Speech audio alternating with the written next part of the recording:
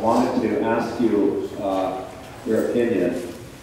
You point out that the confessions and canons, and in fact the whole Lutheran theological tradition, take these texts, specifically the John 20 text and the Matthew 28 text, to refer to the ministry of the Word. And you point out what we say there in the treatise, that the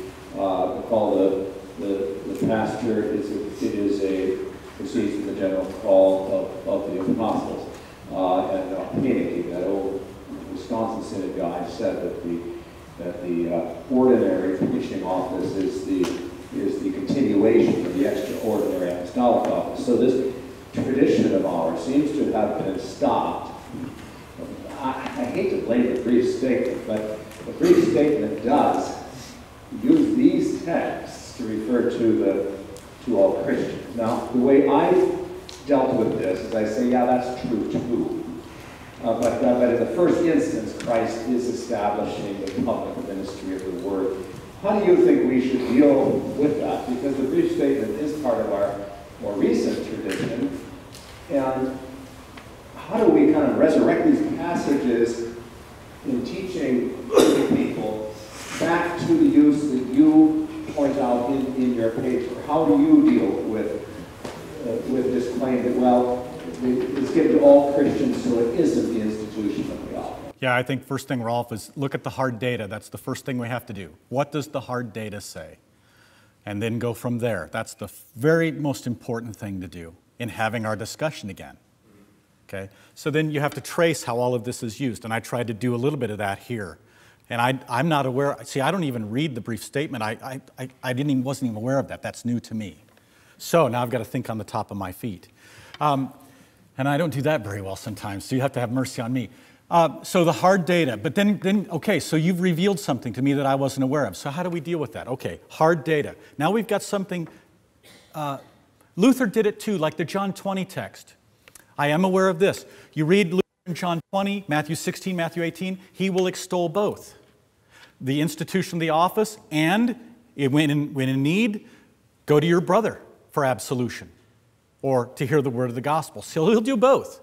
And he does the balancing act, for lack of better terminology, because he doesn't get rid of the office, he keeps the office and still extols the vocation of the Christian as father, mother, etc. So when Luther does both with the mandate and institution passages, he keeps the office, and in no way then, when all Christians can do these things, like forgive and speak the gospel, it does not intrude into that divine office. They're still in their vocation as father, mother, etc.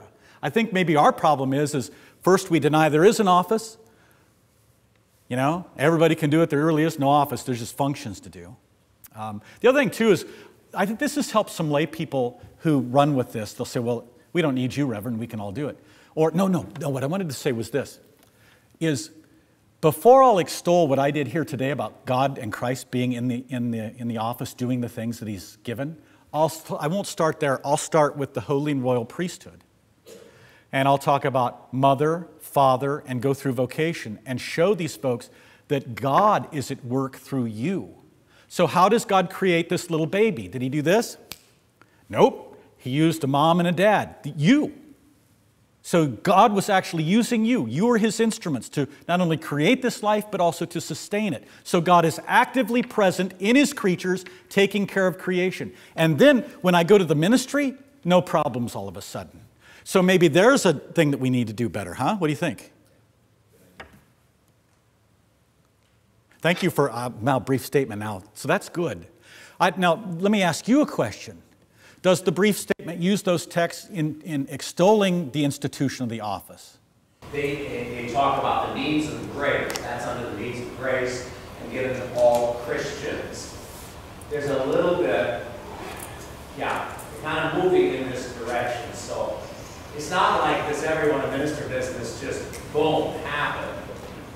It took a generation of preparation, and so. Yeah, I agree with you. And there's a lot of reasons for this. One is the biblical ignorance and the confessional ignorance that goes into the Missouri Synod. I know you're shocked that I would say no, don't be. But you see, think about this. When you switch from German to English, you're a German church, and you have men who go to the seminary who can no longer speak and read German or Latin. They can't read the Confessions. They can't read much of Luther because most of it hasn't been translated yet. And so you have this theological gap that had been going on in the Missouri Synod for generations, I would contend, on this particular topic. And thus there's an ignorance, if you will.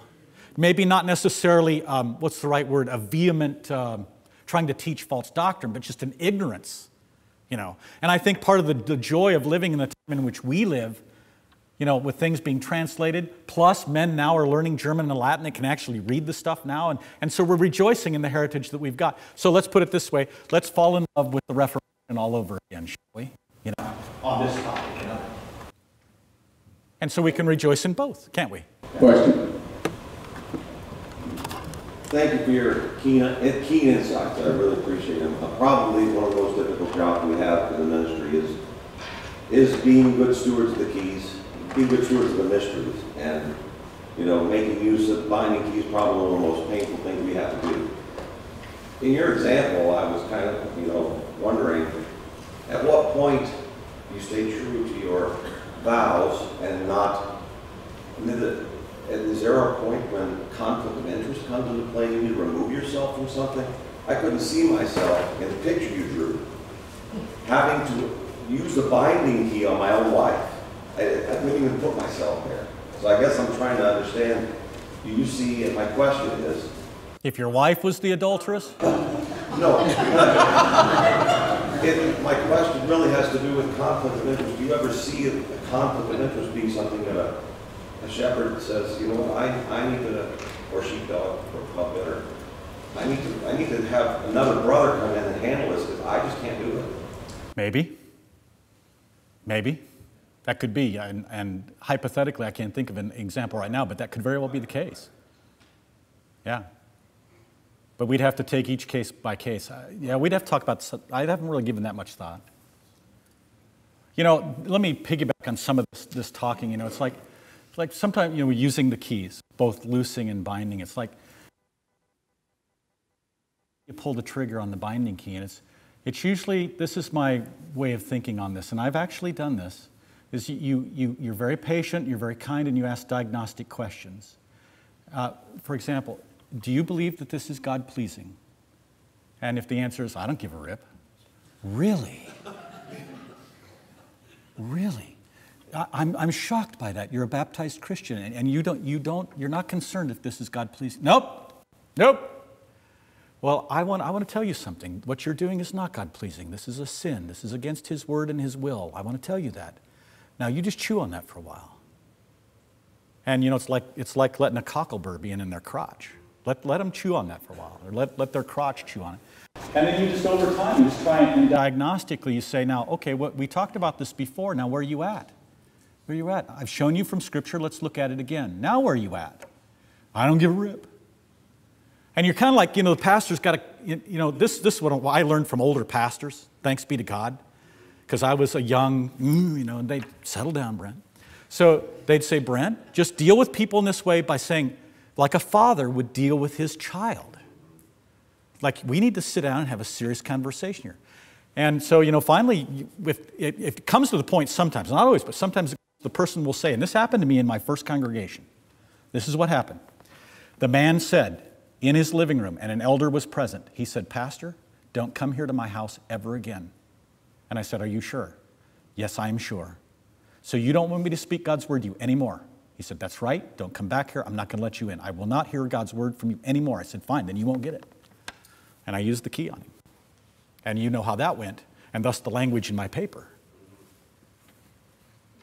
Because the old Adam was attacked. The idolatrous God within her was attacked. I'm just, you know, you're just shocked. Really? You've got to be kidding me.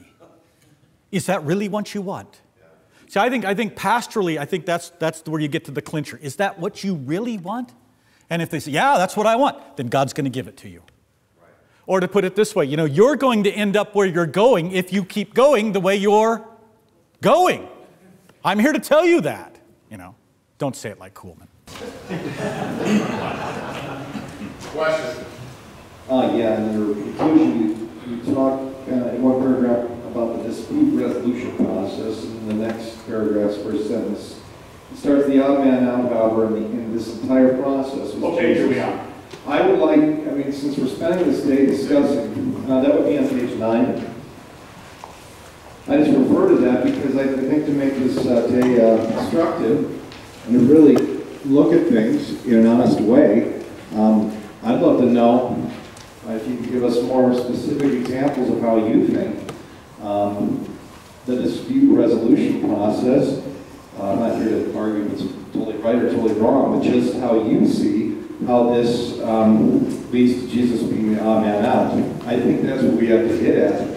That's what we're about, Jesus, and you know that's why I'd like to hear more about what do you honestly think. Well, I do not know the details. I'm not a handbook guy, so I do not know the details of how this process works. I'm an outsider looking in, and I just simply have a general concern, the general theological concern, and it's as I said in my paper. And it could be that, the DRP, it could be in just a congregational meeting, it could be in any kind of conversation. When you exclude Jesus from sinners, watch out. Question. Thank you for your paper. In the opening paragraphs, you described a case regarding Dr. Kenneth Corby, in which he found the woman and then released her later on in life when she came to him. And when he had forgiven her and said that she was free to come to the sacrament, she said voluntarily, "But I would like you to announce That's that correct. to the congregation." Is the pastor under any sort of an obligation in the case of an open sin, such as this woman was committing, in the sense of public knowledge? And you're talking about the latter part when she was absolved and admitted to communion? Well, when she was committing the sin, this was well known, I presume. Yes. Okay, Yes. so it's public. Yes. And so she has confessed to him privately. Is the pastor under some obligation to announce this to the congregation? To a certain extent, yes, Bruce. And here's what, so that nobody's under the false impression that the pastor now communes openly unrepentant, whoring people.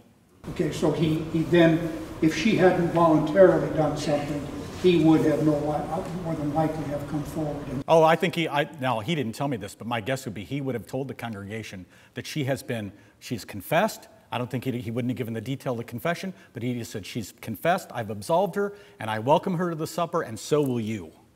I can hear Corby sing, and so will you, in cowboy boots and all. And what would he expect? Those of you who know Corby, what would he expect the congregation to say? Amen. Now, see, it works both ways too, Bruce, with the binding and the loosing, right? Yes. In making people understand what's going on. So that we all know that the pastoral care is being done. And so that's what Chemnitz does. If you notice what Chemnitz does in all of his discussions about these things, one of the things he talks about is so that people will know that there are consequences for sins before God. And secondly, there are joyful consequences for those who repent and are forgiven. You know, having a church. Huge.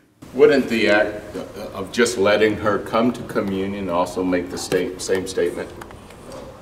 It could if you know what's going on, but I mean, the point of the story that I gave was so that everybody knew for sure what had happened, that she had been absolved and was welcome. Again, so that people, I mean, seriously, think about this. If you know what this woman had been doing, and you know that she went to another congregation, and then Corby just lets her back without saying anything? But she was the one that asked to have it public. That's true. That's true. So, But I think it'd be wise to learn from this. but I would guess his people would know him and how he operates. Most likely. Well, the guys, yeah, most likely, but some wouldn't. Some people don't pay attention, Dan, believe it or not.